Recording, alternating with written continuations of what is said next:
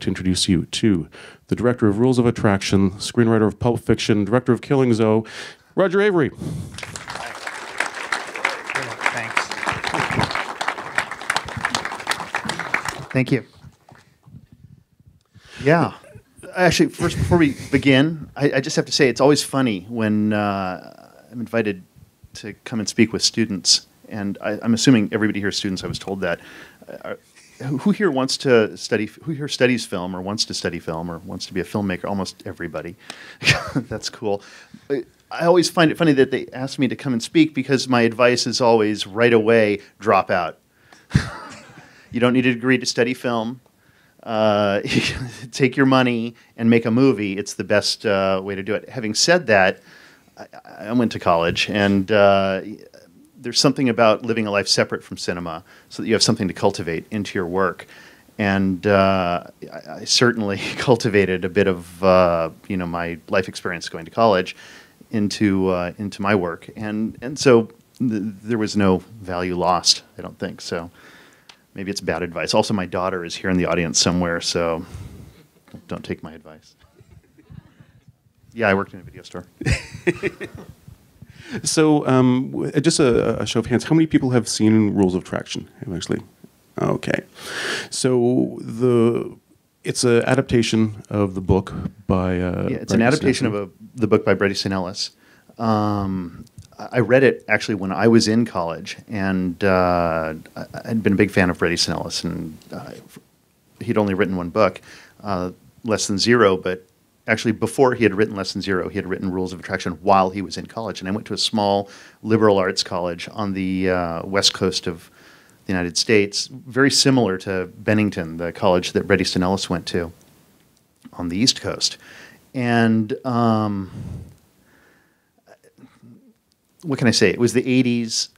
There was, it was a small school full of, a bunch of predominantly rich kids with nothing but time, and what you saw in my film The Rules of Attraction and what was in the book, which Bret wrote when he was in college, was a reflection of what he was looking at. And as a social satirist, he just wrote it down and wrote down his observations on what he was experiencing. And when I was reading the book, I was like reading it. I was like, oh my God, I'm like living this right now. I would read a page and I would look up and I would see the characters in front of me. So I thought I have to make this into a movie someday. I mean, I'd been making movies on Super 8. Who here remembers Super 8? I'd been making movies on Super 8, and that was, I hadn't gone to film school yet. I eventually went to a school called Art Center in Pasadena with guys like Michael Bay and Tarsem. And eventually, after I had made a film, and after Pulp Fiction, and after a lot of time had gone by, I found myself with a little bit of time. I was in between jobs, and I kept thinking about the Rules of Attraction, the book, and my ecstatic experiences in college. And I thought, I have to exercise these demons and get them out. And so I just sat down, and without owning the rights to the book, which is something I do not recommend to anybody, I adapted the book into a screenplay, and never thinking that I would get the rights to actually make it. I actually wrote it less like a screenplay and more like a blueprint. I would, again, something you should never do. I would tell them, I would explain camera angles and lenses that I wanted to use, and the scene will require motion control, and I would describe it exactly how it would work. And then the script was a crazy script. It was non-linear, and I had been trying to get another movie made, and actually a very normal movies, linear films made, studio films and things like that. And so I wrote this almost as a reaction to all of that conformity that I was experiencing. And then thinking that no one would ever make it, I put it into a drawer. And I have about 5 scripts that I leave in the drawer. And these are scripts that I just don't, commonly don't think that will get made, or that I'm not ready to make. And I met this producer, young producer, Greg Shapiro, who had been trying to get another script that's in the drawer about the Hotel Lutetia in Paris, which was during the occupation of Paris, occupation of France. The hotel was used as a center of Gestapo operations, and they tortured people there. And you go to the hotel now, and it's all gilded and beautiful, and it was used as a gathering place for the survivors afterwards. And so it has a really unique history. And so I'd written this script about the hotel management during the occupation, and I put the script into the drawer, thinking that it wasn't ready. And Greg found out about this, and he wanted that script. He kept saying, I got to have that script. I got to have that script. And I kept saying, no, I'm not ready to make it yet. I'm not mature enough to make this film. It's like, this is like your 5th film or 6th film. And so I just sat there. And so I said, I'll tell you what, you can read this one instead. And he read it, The Rules of Attraction, and said, my God, what are you doing? Why are you not making this? Why are you just sitting on this? You're an asshole. And so he went out, and I said, well, the rights and blah, blah, blah.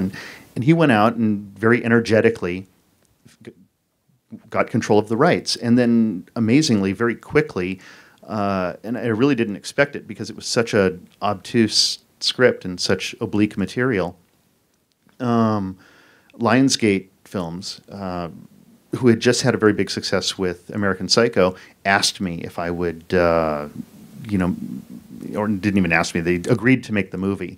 And I remember giving them my budgets for the film and saying, okay, I need 10 million. Actually, it was like 9. I think it was like 987 or something like that. I said, I can't do it for a dime less. And they said, well, we're not going to give you that, and because the movie was kind of a wild film. And I said, well, how much will you give me? And they said, well, we'll give you 4. And so I was like, oh God, it's like an impossible task. And so I cut everything. I cut air conditioning. I cut, I just stripped it down to the basics, just people with cameras and a guy with a microphone and a tape recorder. I just stripped the budget down to nothing and figured out how I could make the film literally for very, very, very little. And at one point, an executive approached me and said, it would really help us out if you could change the title of the film to American Psycho, The Rules of Attraction. I said, no, I'm not going to do that. I'd rather not make the movie than do that, because Patrick Bateman, and who here has read the book? Anybody read the book?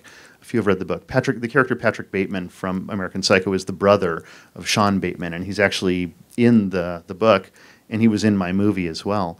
I even shot those scenes, and I cut them out eventually, and just for reasons of length. The scenes are actually some of my favorite scenes in the film, but or I shouldn't say in the film. My favorite scenes on the cutting room floor, or in the bin of my Final Cut Pro, whatever it is now. And anyhow,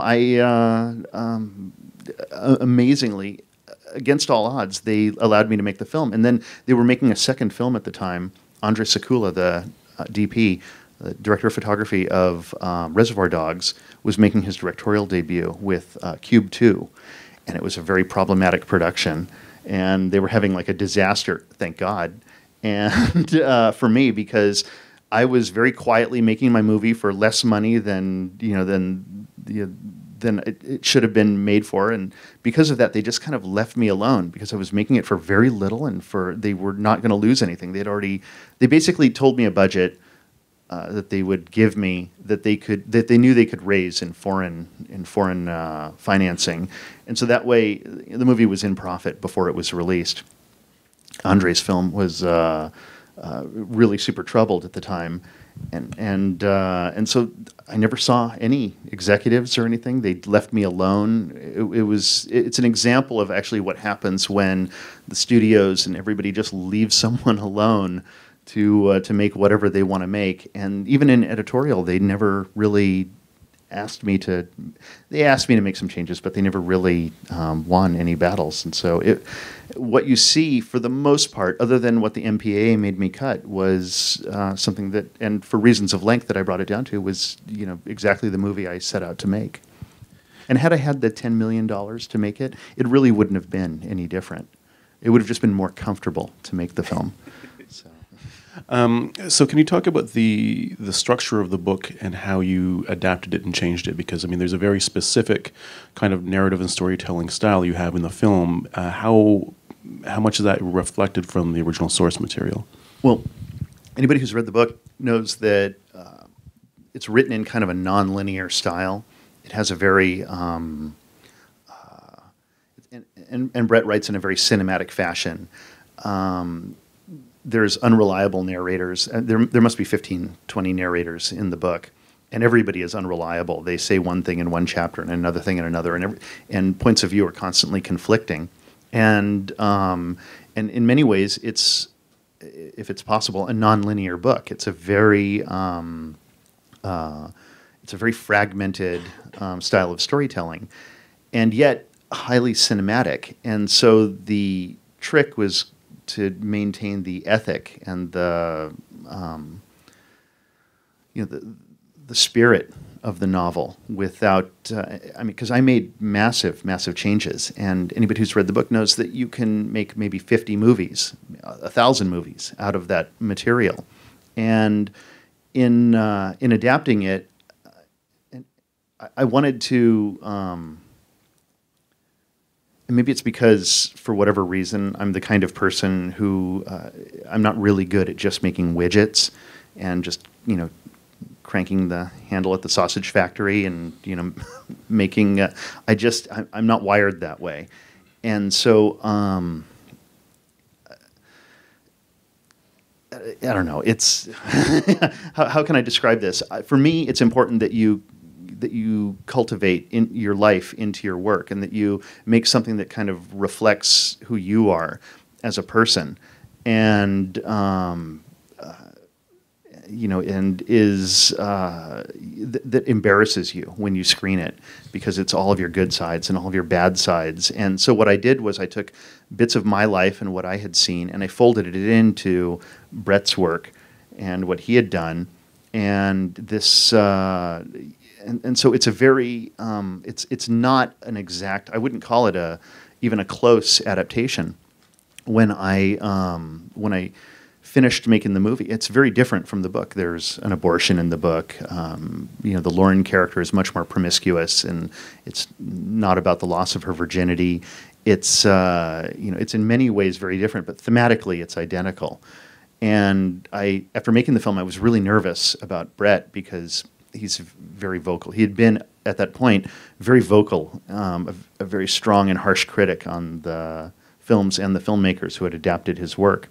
And while I got along very well with Bret, I was really nervous about what he would think. And I remember one day at an early screening, the lights came up just at a test screening, and I saw that Bret was in the audience, and I completely freaked out. I was like, oh my God, he's gonna attack me. And he came up and instead he hugged me.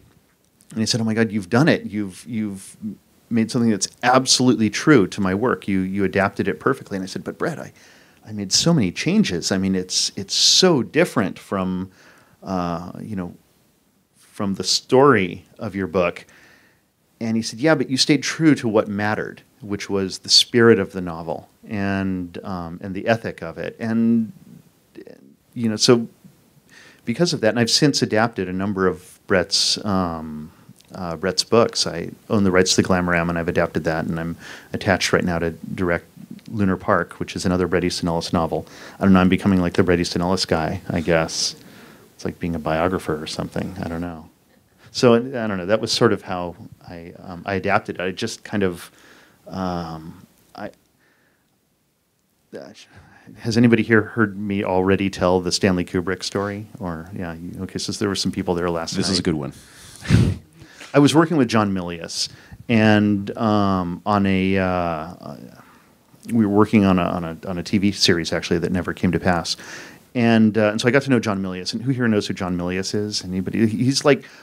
John Milius is like the gun guy in Hollywood. He wrote Apocalypse Now. He knows everything about war and about guns, and he's like the biggest gun aficionado. He's the guy that you go to when you want to talk about war or guns. And in fact, the series we're working on was about Medal of Honor winners. And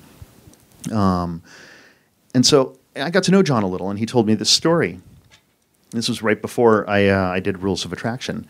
And so maybe it had an effect on how I adapted the material. But he said one day Stanley Kubrick called him up on the telephone.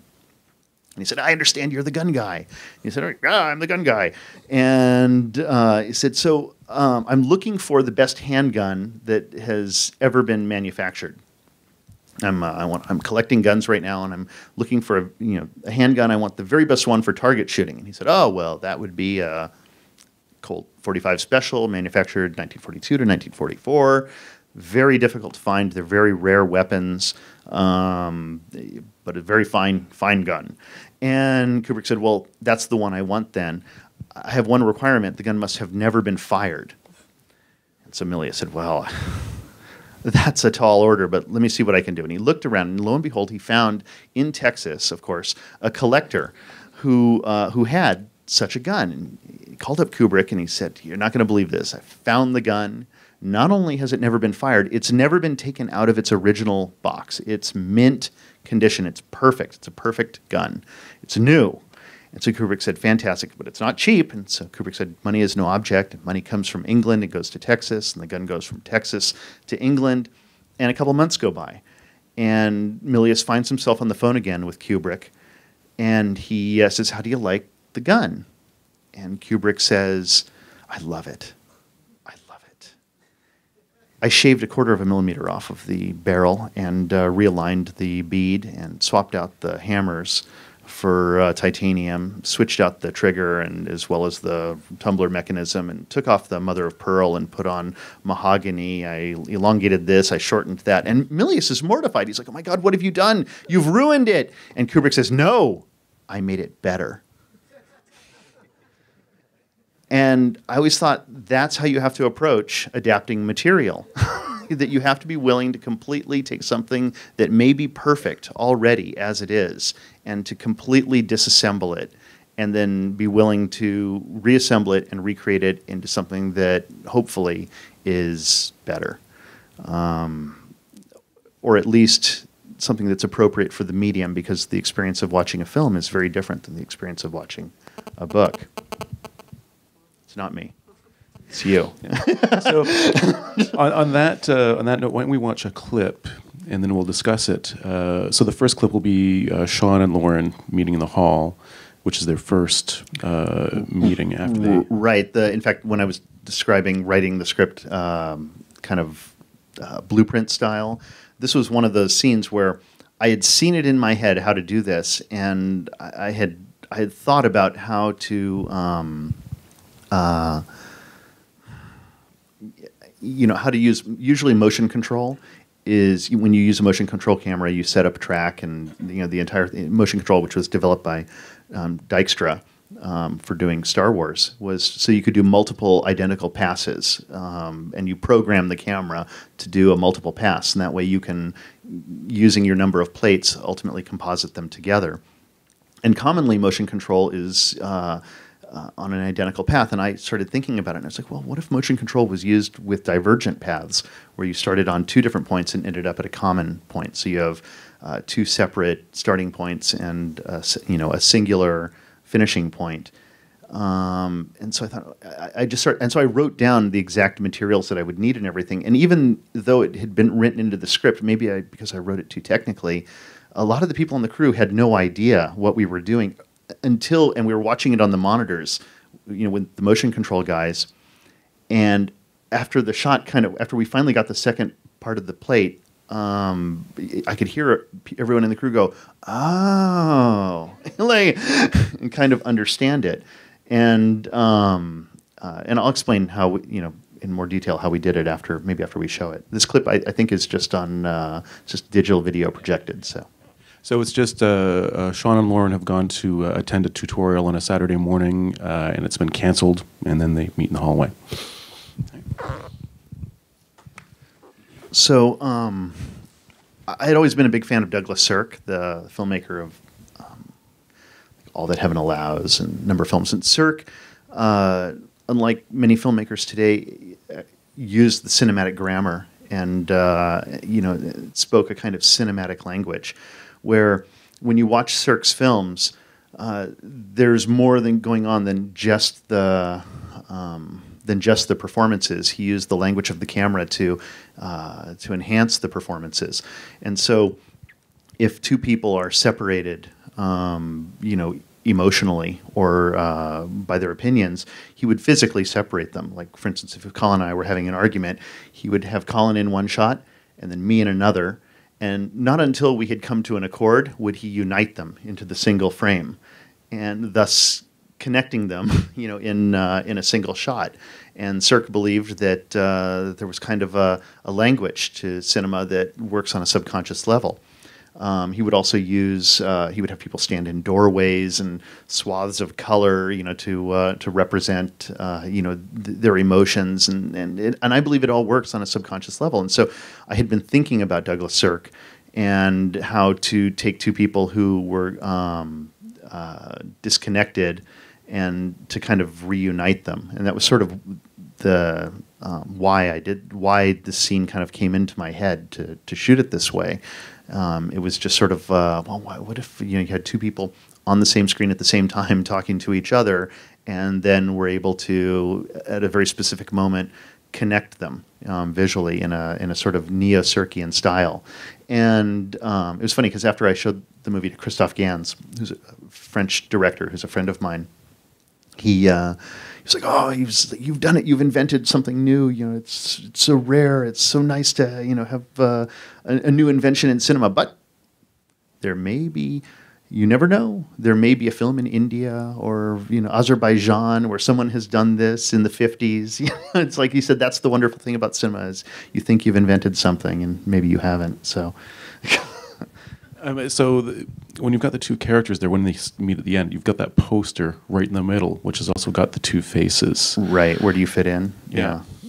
It was just, the way the scene was shot was, okay, so if this is James Van Der Beek and this is Shannon Sossaman, some people have commented there's actually too much space between them, and there is. It's a flaw, but that's because there had to be a camera in between them. And so we had the camera like this, and then it would kind of, I should say the camera like this, shooting one plate. And we started on Shannon because when you work with actors, you kind of learn people's rhythms. And some people get better and better and better and better the more takes they do. Some people, they burn out very quickly. And Shannon was she's not a formally trained actor. She's more of just a natural spirit, and you just catch her. And I learned very quickly that she would actually burn out after about 3 takes. She would bring something kind of magic to a moment, and then become lost and confused, and at least in those days. And so I started on her side, and in fact I always started with Shannon because of this. James and Jessica Biel and Ian and most of the other actors, having worked in television, were always really prepared. They would show up on set. They knew their lines. They knew how to move within the frame and how to find their light. They were extremely professional. Except in television, you tend to get 3 takes maybe, and then moving on. And so they just weren't used to having more takes to fine-tune their performance. And so I would begin on Shannon and then always move on to whoever afterwards, because by the time Shannon was burning out, they were just warming up, and they would just get better and better and better. And so I began on Shannon's side. We shot her plate, and then the camera moved back to the 2-shot, and James actually wasn't in the shot. He was delivering lines off camera, but we pulled back to the clean plate, and then we came and we did his side, and we using we kind of pre-selected a certain take and then did playback that he performed off of. And then shot his plate, and we shot multiple plates, and then just chose the best take for it. It's a little strange because his head is so big, and her head is like so tiny and round, and so it's kind of. So anyhow. Size of their heads, or just like no, their heads are actually that big, yeah. Or his head is that big. He's like this, historically large head. Can you actually talk about the casting? Because he was like hot off of Dawson Creek, which to put him in a film which had such kind of very raw content. What was your decision on that? Was he your first decision or first choice? Whenever you're casting a film, you always have who you'd like to be in it, and it's very rare that when I did Killing Zoe, my first film, I wrote it thinking about Eric Stoltz. I was like, I want Eric Stoltz to be in this, And amazingly, I got Eric Stoltz. And so that was kind of a rare instance. In this case, at a certain point, I started floating the idea of James Van Der Beek. And I wasn't even really thinking consciously of bringing in all these kind of young TV actors and completely perverting them. I was more, and actually I wasn't even sure about James, and I was meeting also with James Franco, and there were a number of young actors at the time who wanted to be in the film.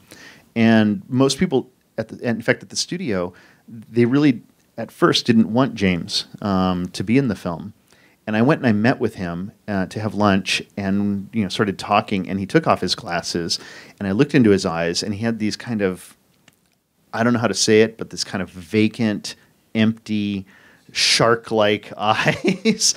And I looked at him and I was like, oh my God, you're perfect for it, because everybody else was too on the nose. And I love James Franco, and he's a friend of mine, but he was almost too much like the Bateman in the book, and I wanted somebody who was who had kind of an innate charisma to him, and so I fought really hard for James, and and fortunately got him, and I think it was a really lucky. I mean, it's another thing. I'll tell you a little story actually about Killing Zoe.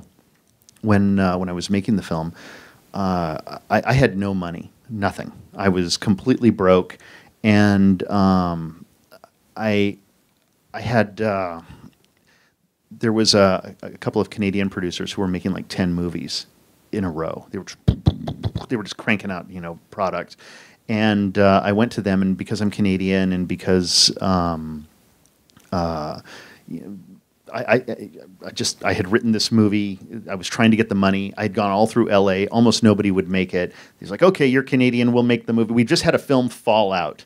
And so we can slot you in. You'll be film number 6. And they were just going to use the same crew and just cranking through it. And we can slot you in. And so I was like, okay, I've never been closer to making a movie.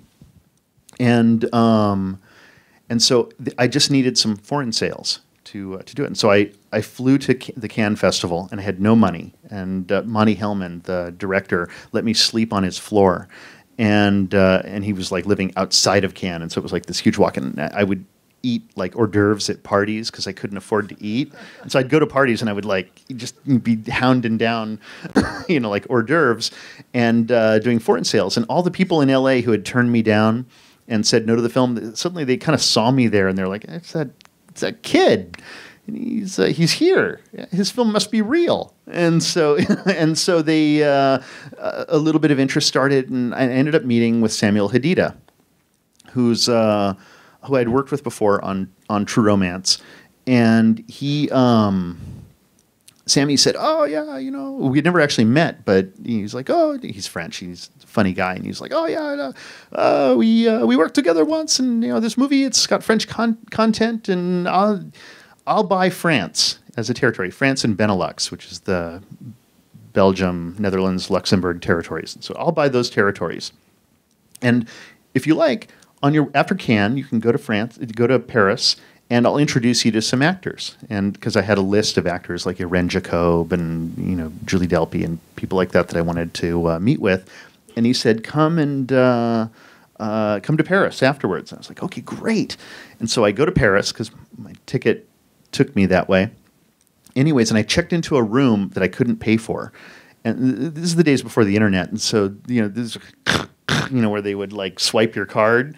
And I was just hoping that I could get these Canadian producers to pay for my room, and so I go and I check into this kind of cheap divey hotel, and then Sammy sets up a couple of meetings, and one of them was with Irene Jacob, and he set him up in this like super fancy, expensive French restaurant that I couldn't have paid for, and I go in and I'm sitting with Irene, and she was like, "Oh, I love your script, and I'd love to work with you, but I'm." Krzysztof Kieslowski is my boyfriend, and he's making a movie with me, and I'm waiting for him to get the money together, and I have to wait for him." And I was like, oh, so I just tried to keep lunch going as long as possible, talking, until Sammy showed up and paid the bill, because I couldn't pay the bill. And so my next meeting was with Jean-Hugues Anglade, the French actor who I eventually cast in the film. And he comes in, he was coming off of La Femme Nikita and, I don't know, Betty Blue, and, he was a big French star. And so I meet with him, and his manager comes, and they're like, oh, we love this script so much. We just want to know, how do we convince you that John Hughes would be good for this? And I was thinking, oh my God, this is like exactly what you want to hear. And I'm like, well, we can talk about it. And so I talk with him, and I immediately think, oh my God, this is a connection. This guy was the character from my film. I mean, he was the guy. And so I immediately go back to my hotel room, and I call the Canadian producers, the Vancouver producers, and I tell them about the casting coup that I've just pulled off, and I'm like, this is it. I've got Jean-Hugues Anglade. And they're like, who? Like, Jean-Hugues Anglade, he's a big French actor. Like, we'll tell you who you can cast. It's not you who tells us. We'll tell you who to cast. I said, no, but you don't understand. This guy's a big French star. And he's like, no, you're going to need a Canadian. I said, yeah, but I count as 2 points because a writer-director will get like, Kiefer Sutherland or Keanu Reeves or a Canadian actor, and we'll be set, and we can cast anybody else. And they said, no. And we got into this argument because I knew that this was right, and I felt it. And when you feel it, you have to go with it, because your mind will lie to you, but your heart will never lie to you. Your heart will always tell you the truth. And so I got into a little bit of an argument with them, and they said, "Look, kid, you can either make the movie or not make the movie, but we'll tell you what you can and can't do. And if you don't want to make the movie, just hang up the phone." And I sat there for a minute, and I had never been closer to getting a movie made in my life, and I was dead broke, and I hung up the phone. And I thought, okay, what am I going to do now?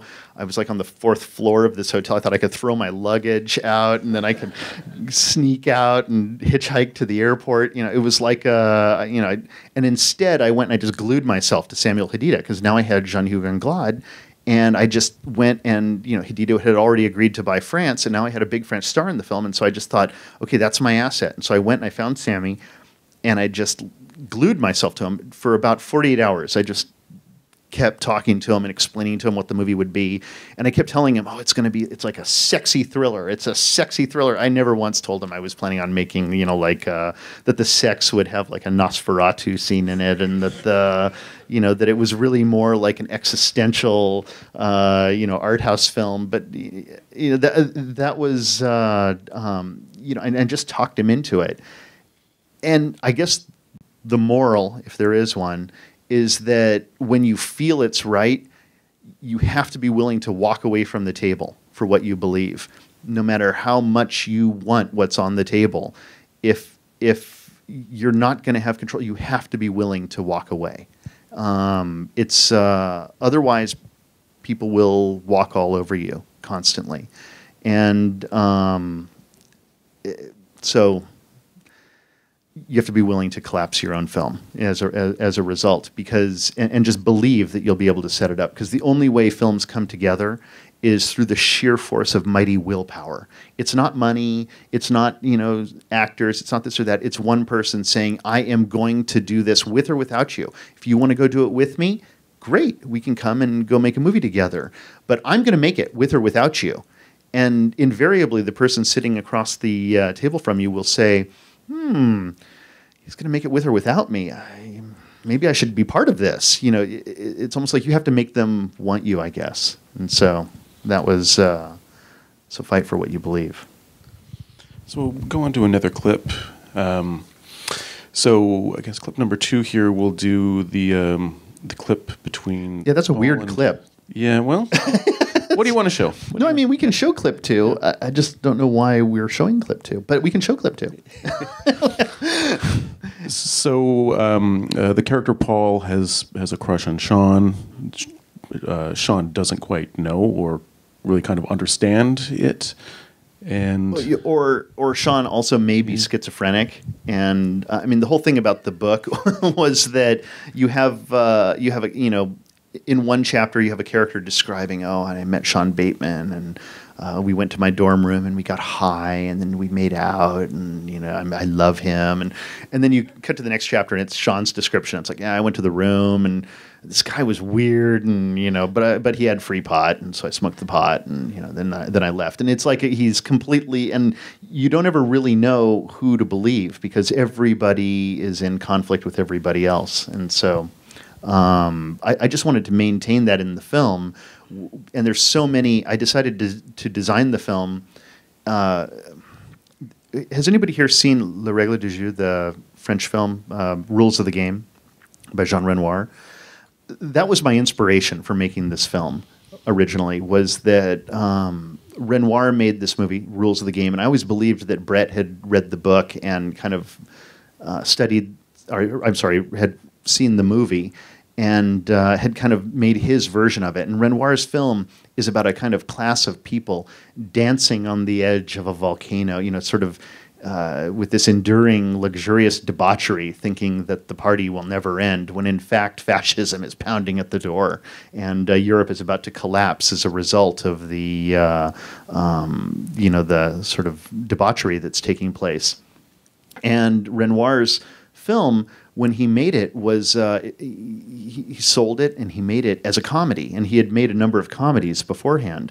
And when audiences went and saw the film, it was much more of a satire. I mean, in those days, champagne comedies were where people run in and out of doors, and kind of comedies of error. It was big in those days. And so he made that film, and people thought, oh, that's the kind of movie we're going to go see, and they would go see it, and people were in those days, people really got passionate about movies. Like when they got upset about a movie, they would throw ink blotters at the screen, and they would rip up the seats from the theater and riot in the streets. And the panicked distributor was like, "My God, what's going on? People hate the movie." And so they kept trying to cut the film, and they kept cutting the movie and cutting the movie and cutting, making it shorter and shorter and shorter, which only made people madder and madder and madder.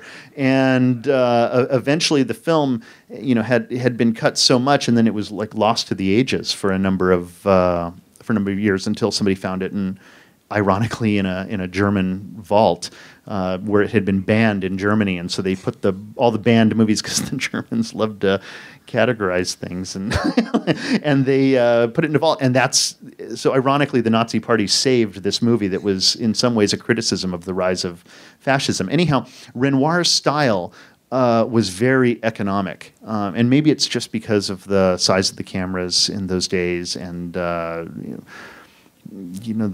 restrictions of shooting in those days. But his style was very simple. He shot everything in a very simple manner. Usually, maybe just two angles in a scene. He might just kind of move in on one person and then have a two shot. And so I decided to adopt a Renoir style while making this film, though the movie had been criticized on release as being a very kind of like MTV style film, which I don't see at all.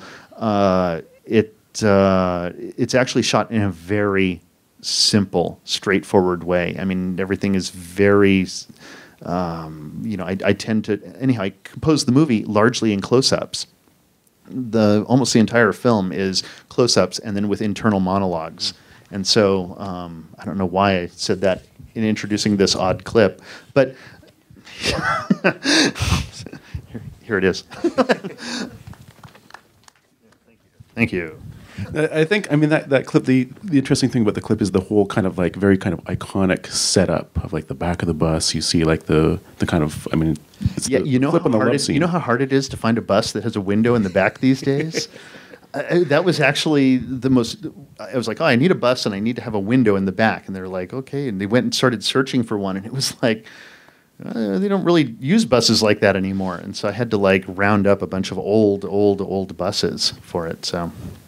yeah, but you take that kind of like that classic kind of departure scene and kind of flip it around, because Sean's not thinking at all what we would expect him to be thinking. He's thinking about basically what the next fuck is, what the next conquest is, what his next meal is. Nothing to have to do with the situation, really.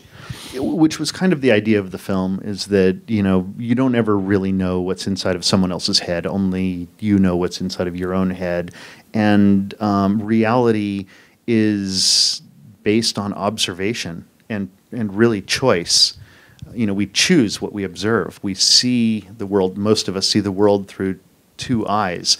And we through convergence, fold those two separate images together into one, one image. And when in reality we're seeing two eyes that see two actually different things. And maybe I can indulge everybody here for a moment. See the dot on the TIFF? Everybody make an OK sign, and then with both eyes open, center your the OK sign on the dot, and hold your hand a little bit away from your face. Just and just with both eyes open, look at the dot. Then shut one eye and shut the other. What you'll notice is that only one eye has the dot centered, and that's the dominant. The opposite side of your brain from your eye is the dominant side of your brain, and everybody here has a different dominant side of your brain. And so what's happening is that you're seeing two separate things, and your brain is telling you something else. People are like that also. People see things differently, and we understand what we see differently. And when I read the book, that was the primary theme that kind of percolated to the surface for me, was that how in a movie do you relay this idea of all these kind of convergent points of view into something that some sort of coherent statement. And so and that was at the time when I made this film, I was very much I was thinking a lot about the nature of reality and the nature of observation, and how the act of observation affects what you view, and how really what we view is is purely by choice, and that insane people who see pigs that fly if it's real enough for them, then it's real enough for me. If belief is belief, and so especially in relationships, when I just wanted to get these ideas across that had been that I'd been thinking about. So that was one of them, I guess, that scene. So if we're going to go to the next scene that we have queued up here, and this is basically a good way to talk about your use of music in films. And watching Rules of Attraction is every song there kind of pops out of like kind of a memory for me of the time. I'm like, oh, like the Cure song. And how often do you go into these things with set music in your mind, or how do you use that to form it? On this script in particular, I actually wrote the songs into the script because, and amazingly, most of the songs. Let me just see which other clips we're showing, just so I can. I've got the Faith clip. Yeah, the Faith clip is that the one that's next? Yeah. This one actually was one song that wasn't in the that wasn't in, and maybe this is actually a good thing to talk about a little bit.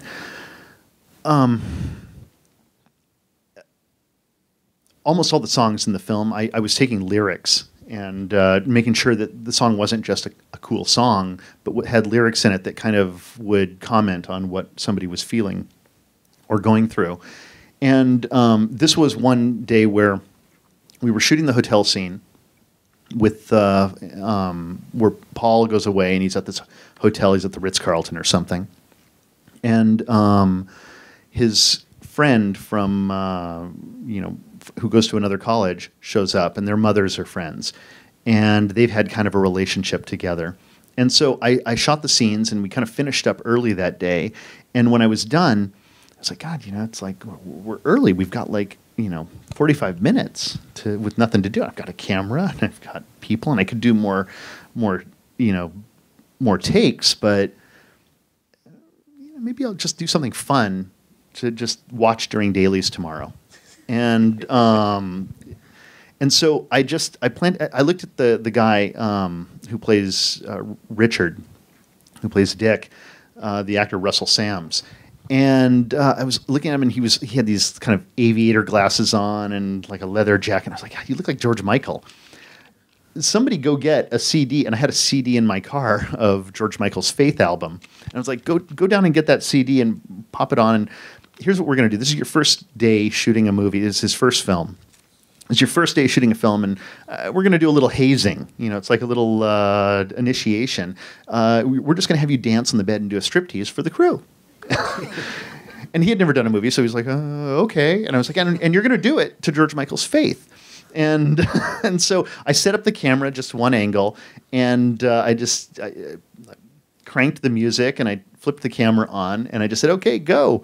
And he just started dancing completely unchoreographed and unplanned, and just something that I thought we could just, you know, I like the crew to be able to watch dailies because I want them to know what they're making also. You know, it's like no one person makes a movie. It's like, you know, 75 to 100 people that are making that film. And I find that it's best. And in the old days when we would screen dailies in, you know, in an actual theater, a day or two after we'd shot it, I would always invite the entire crew to come, whoever wanted to, whoever wasn't exhausted, and we'd order pizzas and we'd sit around and just watch dailies. And so in this case, we would watch them all during lunch on a big monitor that I would set up.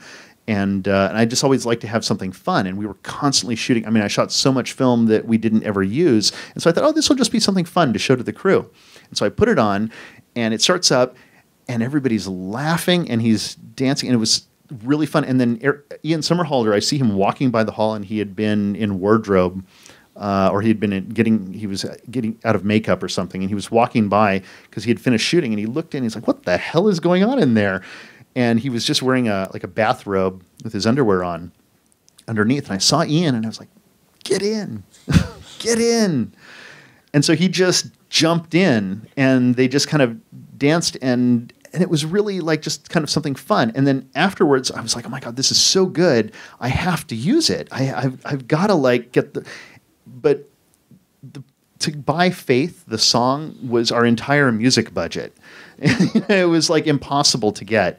And so I wrote George Michael a letter, and I included the scene of just the Faith song, and I sent it to him, asking him if I could, if he could bring the price down. And I will always thank George Michael. God bless you, George Michael, because he's a cool guy. He said, you can have the song for free, and gave me the song to use in the movie. And that's the scene that, and so anyhow, I cut it here. And I was actually thinking about this the other day. Originally, I had like an entire take of the entire song, and it was a little long, but I loved it. I just wanted to keep it. But the studio was like, hey, you should really trim that down a little bit. It's a little long. It's a little indulgent. And so I intercut into it. But I was actually thinking about it the other day, and I should pull out my old drives and maybe put it online or something on YouTube or something like that. Because since then, I've noticed, and if there's anything I've done in my life that's good, I think this is it. Because well, and my daughter, who's here in the audience. But if there's anything that I've done that I'm really proud of, it's the fact that on YouTube there's like a bunch of people who, for fun, go out and they do the George Michael dance on their bed. And I don't know, it's like a celebration of joy of life to me. And last night after we did the screening of the film, I just did kind of a search on Twitter to see if there was anyone who was tweeting of seeing the screening. And within like 5 hours, previous 5 hours, there are like around 4 different tweets of people referencing the dance number from. Yeah, like, it's just and if you look it up online, there's a bunch of people who just a couple of girls will just let their video camera roll and dance on the bed to George Michael. And it's like, you know what? I feel if I've contributed to anything to the world, that's what I'm the most proud of. So, all right.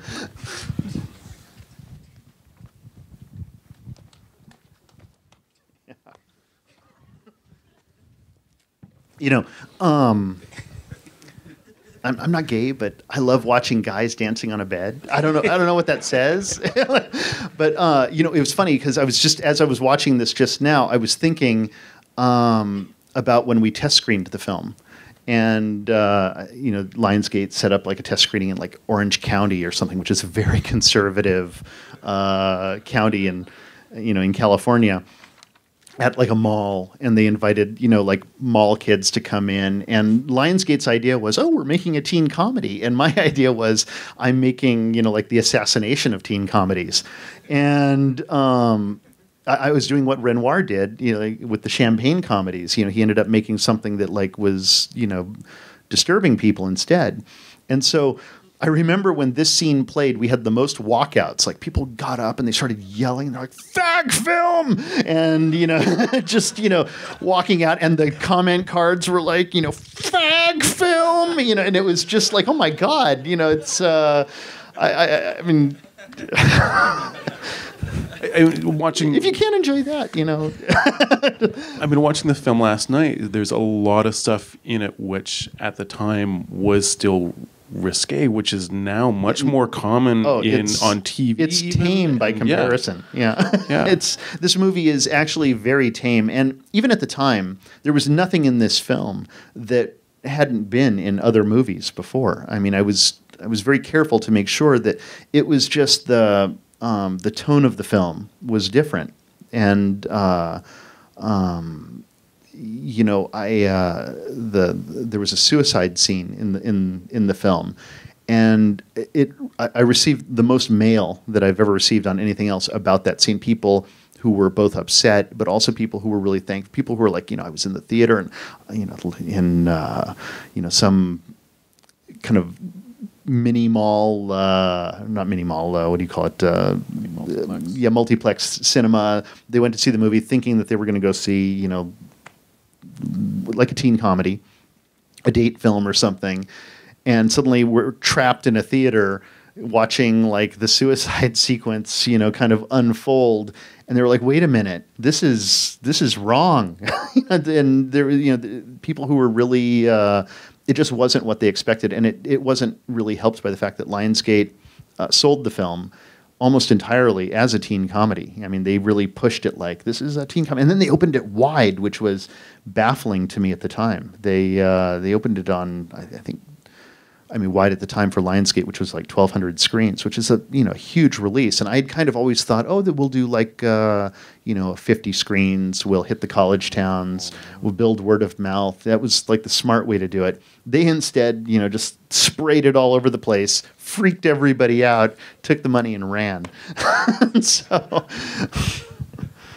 yeah, sorry. So actually, we'll set up for the next clip, then we'll go to do a Q&A with the audience. The next clip is when Sean goes to buy drugs, taking kind of an unwilling partner into this situation. And this kind of talks and harkens back to your other work where when there is violence, it's kind of crafted around dialogue, tension, panic. Can you talk about that? And comedy. I mean, yes. It was funny. Not too long ago, I showed my daughter The Tenant, the Roman Polanski film. Has anybody here seen it? Okay, a few people. Anytime you move into a new apartment, watch that film. Yeah. And I love The Tenant. And to me, it's a comedy. And so I remember I showed my daughter The Tenant. I'm like, this is a great Polanski comedy. And she's like, this is not a comedy. This is like a series of very uncomfortable moments just put on film. And and so this scene where he goes and he visits this guy Rupert, I cast Clifton Collins, and we started doing rehearsals in the scene, and I was like, I took Clifton aside and I said, Clifton, do you know that you're doing the Samuel Jackson voice? He's like, yeah. Do you like it? I'm like, well, yeah, I mean, I do. I just wanted to make sure you knew that you were doing it. And, this guy Rupert, he's kind of meant to be sort of a, kind of an over-the-top, coked-out kind of unhinged guy. And to me, the best thing to do is to always have kind of moments of release and to just play it for comedy. And so that was sort of the idea with this. And maybe it was just my own, after Pulp Fiction and the success that, we both had from it, and what people always expected from me. It was sort of like, okay, I know you expect this, and I'll give you this, and I'll give it to you with as many, motherfuckers as I can. And so that's this scene. So.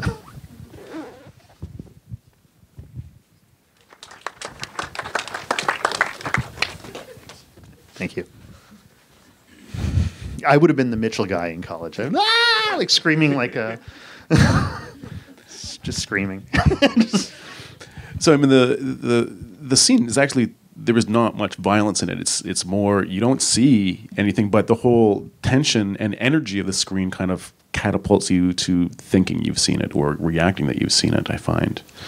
Yeah, and in fact, as I was watching this, I was just thinking, this is the scene I shot the most coverage on, because I shot like every single piece, and much of it was handheld. And so, it was just about kind of assembling all of these little pieces, and and just playing Rupert for who he is, which is kind of this, sort of just out of control guy. And I've met guys actually like Rupert. They don't all talk like Samuel Jackson, but they're kind of like I've met a lot of guys like him. On that note, do we have any questions? Yeah, maybe it's a good time to. Yeah. Yes. No, you can ask about anything. Ah. Is it just rules of attraction questions that you're taking, or just No, you can ask any question. Okay, well, personally, like I'm a really big fan of Silent Hill. Ah. Like I really like it a lot. Were you ever approached to direct it or even write the sequel to it? No, in fact, what happened was Christoph Gans and I are really good friends, and they called me out. He and Samuel Hadida, who produced my first film and was a producer on this film as well. They called me up and they were like, "Oh, we have a script and it's in French." And but we need like an English adaptation, and we kind of need you to work on the dialogue a little. And it's like, yeah, I can do that. And they were like, and we can't afford to pay you anything. We'll pay you like your rewrite fee or something like that. And I was like, that's cool. And so, but you can come to France and you can stay in Paris for a while. And I was like, great. And so I go to Paris and I show up, and there's no script. They didn't have anything, and they had like kind of something that resembled a treatment, and they had the game. And Christoph had some very specific ideas on what he wanted to do with the film, and so it was all about discovering. And I don't know how much you know about Christoph Gans, but he's like the French Quentin Tarantino. He knows everything about cinema. I mean, you mentioned that I worked in a video store early on, and you gravitate towards what you love, much like like how surfers gravitate towards surf shops or skateboard shops or stuff like that. Film geeks at that time, in the 80s and early 90s, gravitated towards video stores because you had a database of 10,000 titles, and this is pre-internet, and so it was the only way that you could get your hands on the films of Eric Romer and this and that, and be there all day long. And I don't know what store you were working at, because they were slave driving you. We put movies on all day long, and we were like, fuck the customers.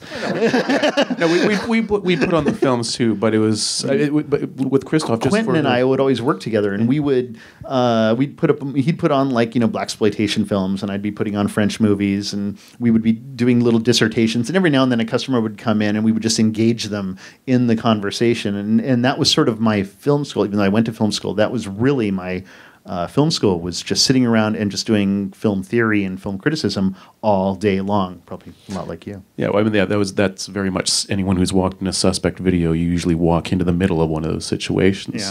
Yeah. But Christoph Gans, just for some context, he's the director of Brotherhood of the Wolf, and he was also an editor of a French kind of science fiction, fantasy, horror magazine.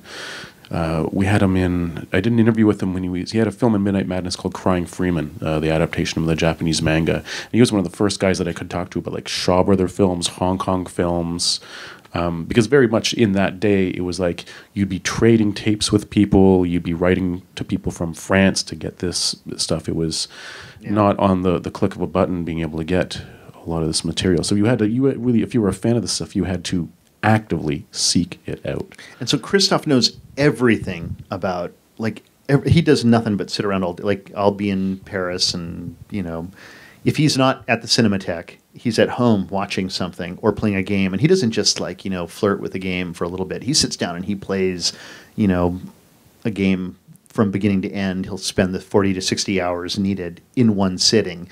And he reads, novels and books in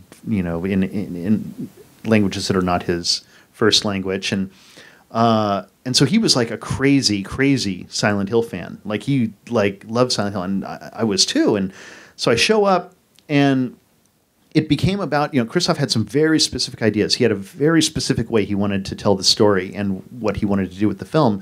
And when I work for hire, I'm generally, I consider myself a servant of the director. I believe in the director. And so Christoph being my friend and being the director of the film, it was just sort of like trying to figure out what he wanted to do.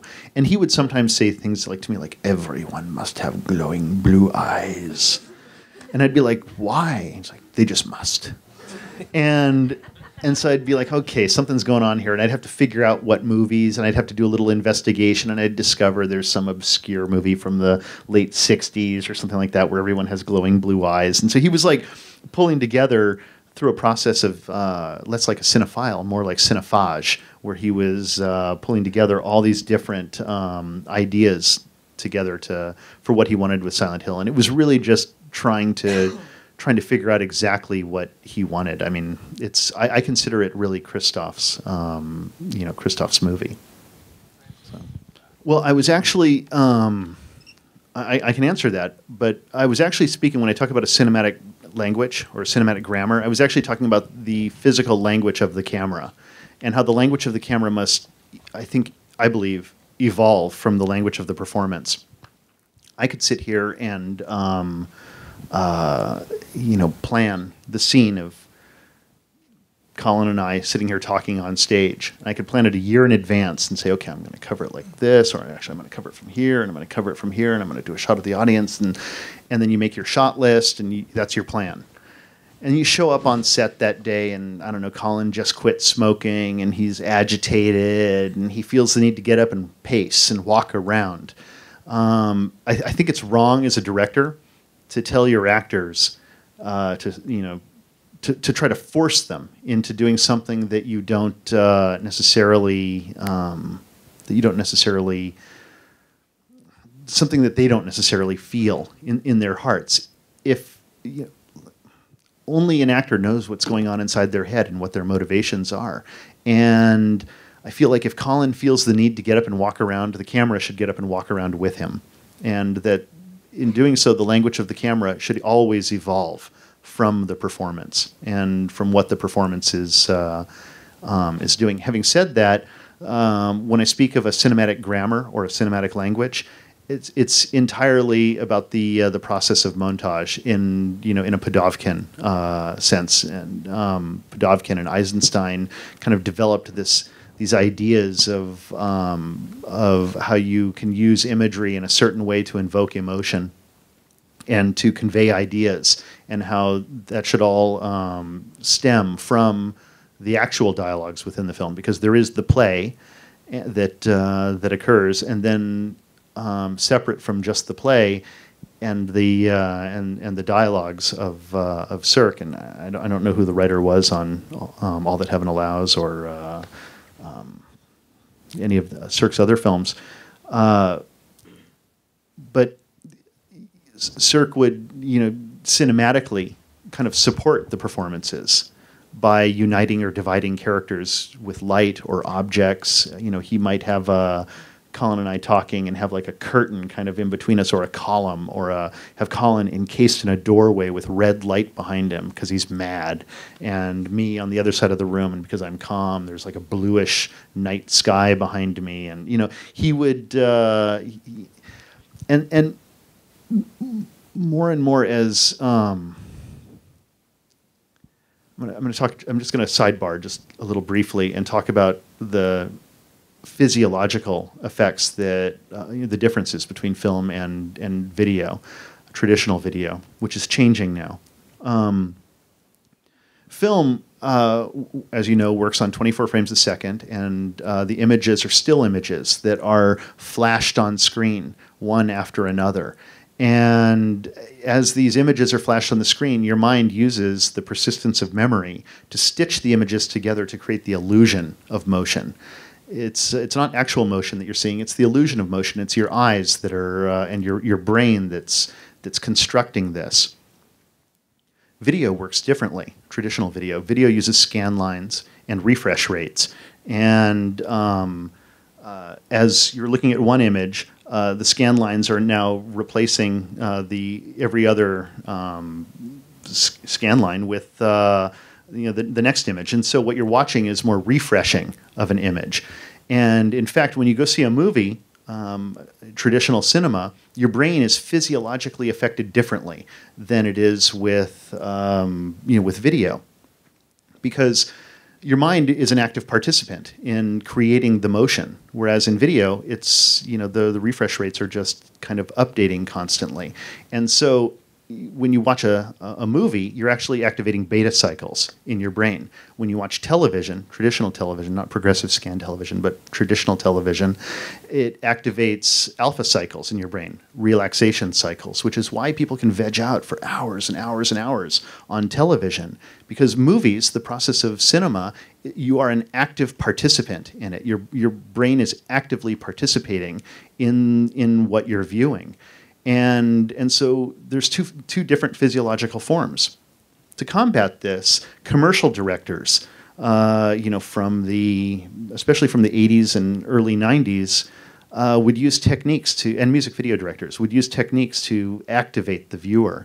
Lots of rapid cuts, lots of motion within the frame, lots of fans and doves flying around, and just anything you can to trick the viewer into remaining engaged, and to try to trick the mind from the fact that your brain is being affected by alpha cycles. And when these filmmakers who were using this very specific technique to a television-based technique, gradually over a generation, became cinema, making movies that were playing for theaters. They brought their bag of tricks into cinema, and the traditional cinematic grammar that we see less and less of now began to vanish and began to be replaced by, for better or worse, the Michael Bay school of cinema, which is all about just constant activation. But in truth, that cinematic style, that style that they developed, developed over time, it's unnecessary in cinema. I'm not saying it's a bad thing. And Michael's a friend of mine. And I think he may be the greatest American auteur filmmaker there is.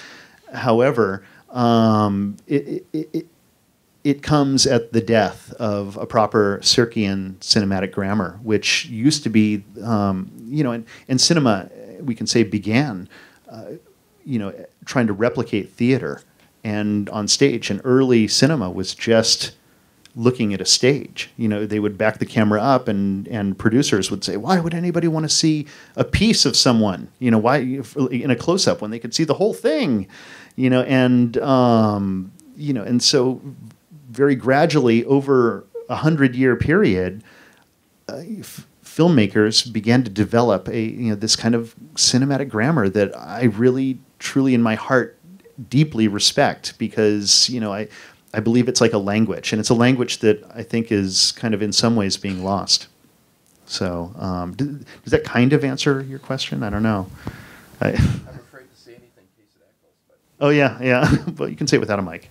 but you know what? I was actually wondering. I knew that's the reference you were making, but I was wondering about the. I don't want to use my I was wondering about the actual artificial dialogue of that period. Right. His actual. You mean like the scenarist's dialogue, the writers, how they spoke.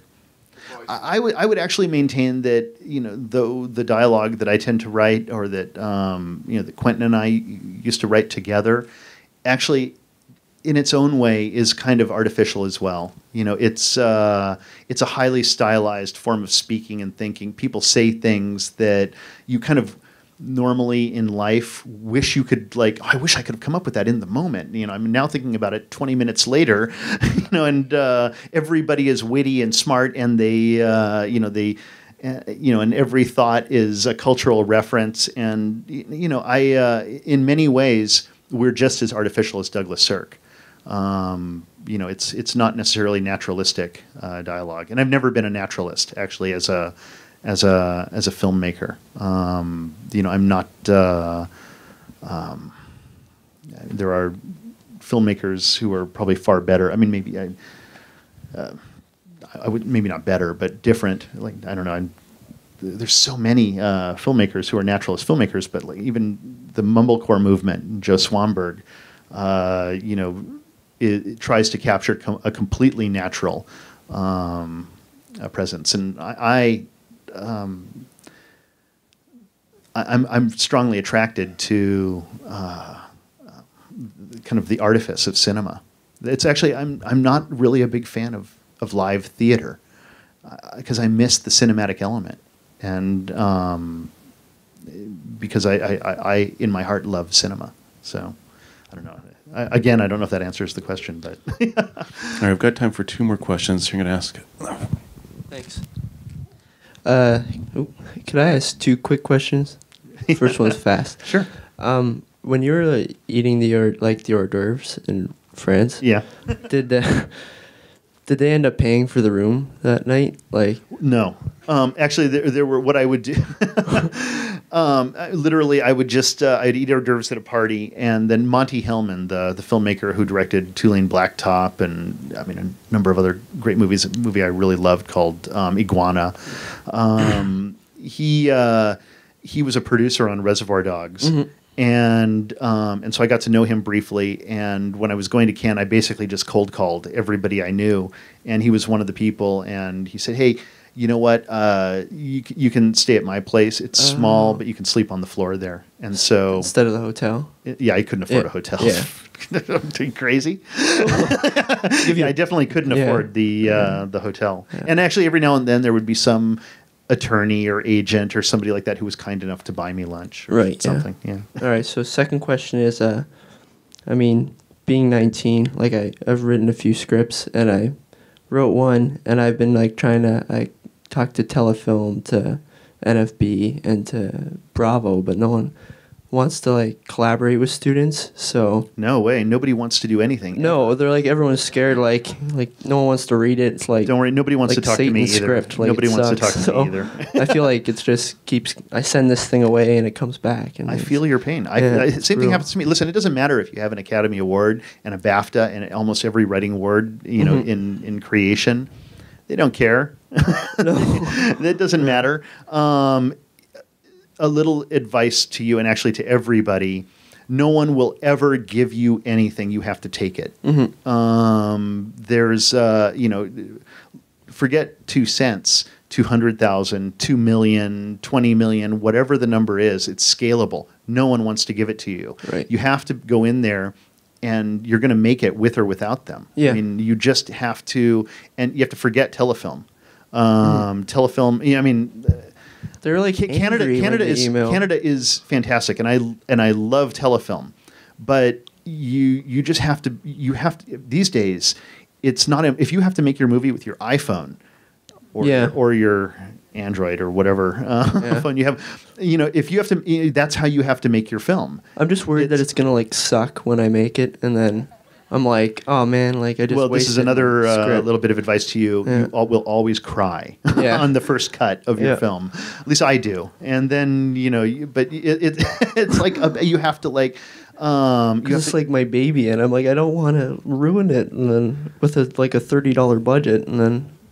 Well. Is it worth? Then just know that you're going to be a father of many children. Yeah, and that some of them are going to be more fortunate with their funding than others, and you just have to be willing to. I mean, if you have one that, listen, the way both Reservoir Dogs and Killing Zoe came about was Quentin and I we'd been trying to get stuff going for a long time. Trying to get movies made, and we were encountering the same thing, and we didn't really have the kind of tools that are available now. I mean, we did a movie called My Best Friend's Birthday at one point, and we shot that on not on negative stock, but on reversal film, which is like the positive. We shot it on. You should never do. And we were using that as our negative because we couldn't afford to do it any other way. Mm-hmm. And it was the only way that I could think of to make it work in the budget. And the movie looks and I shot the film, and it looks like shit. And but that was just because at that point it was just we wanted it so bad. We were willing to do it any way we could. But that was the start, right? That was the start. Yeah. And we never really Quentin never really finished that movie. We never got the finishing funds for it. But we sat around, we started thinking, well, what can we do? Like, how can we get a film made? And so Quentin and I thought, okay, so it's easier to make a short film than a long film. We knew that. So we thought, so if we get a bunch of filmmakers together, we can all make similar films. And we can put them together like an anthology. And so that's how we came up with Pulp Fiction.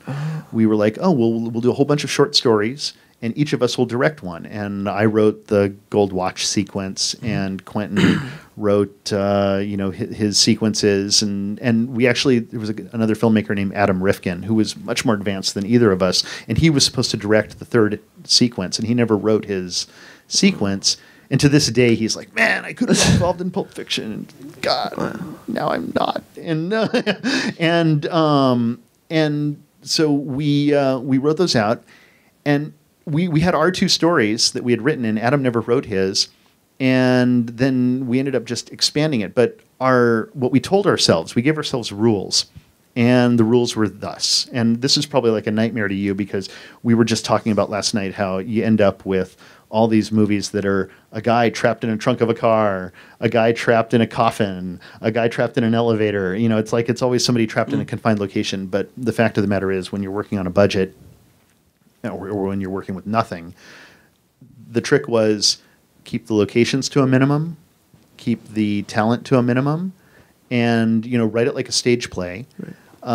We also thought that every single scene should stand on its own in an acting class. Like, you should be able to take a scene out of the script, and it should be able to exist on its own. Yeah. It should be like a completely, fully submersible module. And in fact, I look at movies like 6 to 8 submersible modules that can each independently live on their own. And all that matters is that something be interesting. Right. That if you watch Rules of Attraction from beginning to end, you'll see that it's a very almost fragmented film. It's like a series of vignettes that are all kind of just assembled together. And this was, this was by choice. I'm not a big fan of establishing shots. Yeah. I just like to drop into a scene. I want it to play like as in an acting class. We would try to keep the characters to a minimum, and that's how Reservoir Dogs came about. And Reservoir Dogs began as a short film, and it ended up expanding it into a feature. All of the flashback sequences with Tim Roth were added to make it feature length. And we were inspired actually by Martin Scorsese, whose film I think it was Who's That Knocking at My Door? Is that the one? No, wait, yeah. Or was it Ellis Doesn't Live Here Anymore? Yeah, Ellis Doesn't Live Here Anymore. Sorry, he started off as a short film, and then he expanded it into a feature just by adding footage, and that's how Reservoir Dogs came about. So it was a short first? Yeah, it began as a short.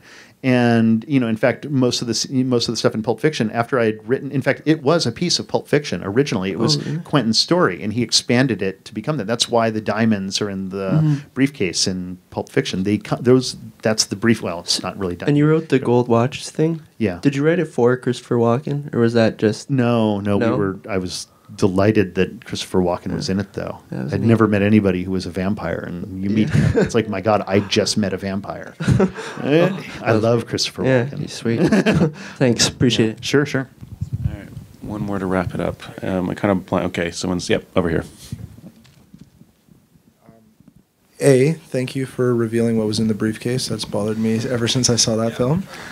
Well, just as a quick sidebar, before he asks his question, the whole idea about the briefcase, originally we knew that there were diamonds in it. Originally it was from a diamond heist. That's what it was. When we were working on the script, it didn't seem like it was enough for the stakes at hand. And so we started talking about it. Well, what should be in the briefcase? Maybe it should be gold, and maybe it's this, and maybe it's that. And eventually we thought, I kind of had the idea of, well, let's just not show it. it's like the shark in Jaws. Like the less you see, the better it is. And the best things in movies are what you don't see. It's really what you don't see that affects you, because your mind will create something infinitely better than anything that I can come up with. And so by not showing it, it was just a way to let everybody else kind of fill in what's really special to you. But it was Diamonds. Well, my actual question was, how did you feel about surrendering the writing credit and just taking a story's credit and allowing that to go, like, become a sort of written and directed by Quentin Tarantino film? Well, just understand, Quentin and I were best friends, and like most people here, you guys, there's a kind of fantastic freedom you have with your friends right now, that there's no agents or producers or attorneys or publicity or any of that crap that has very little to do with the actual, craft of making films. That's all part of professional filmmaking.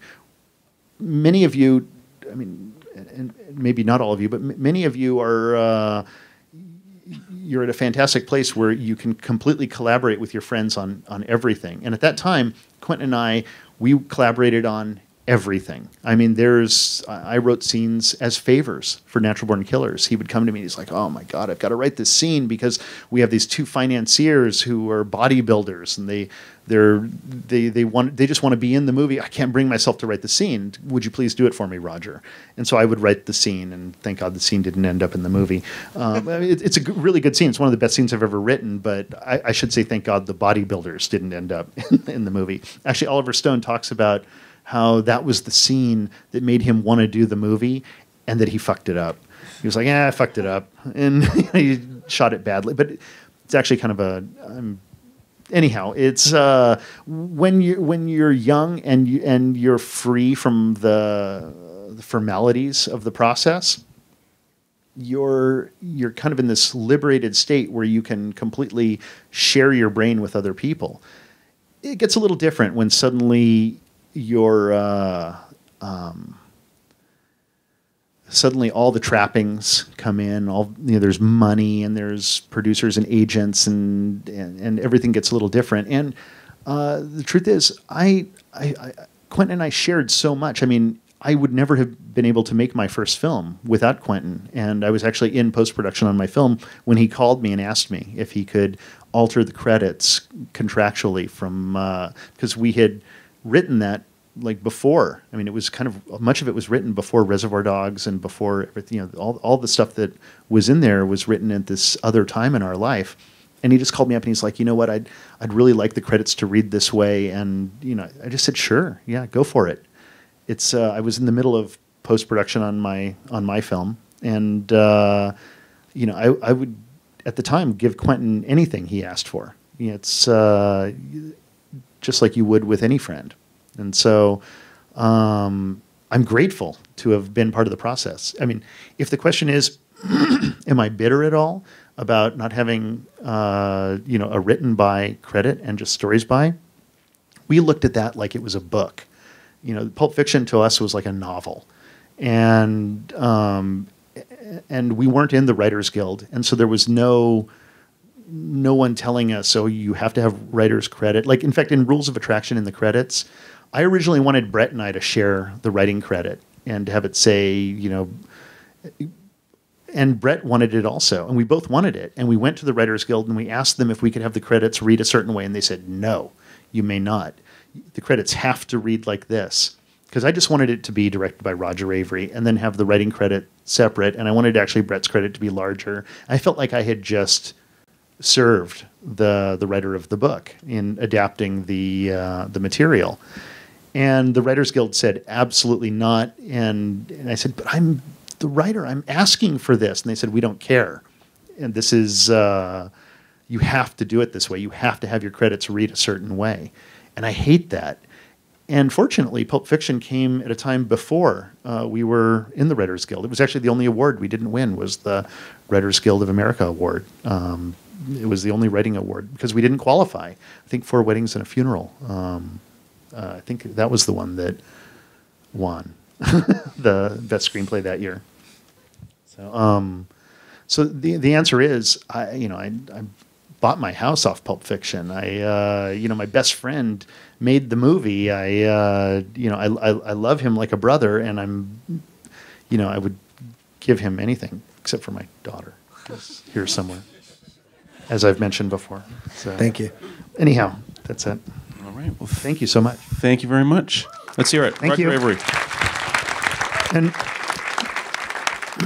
by the way, I know that everybody is like, you guys are all students and you've from all over the place, and I really appreciate coming out here and on your own dime, showing up here at the TIFF to talk with me. I hope, I hope I can convey,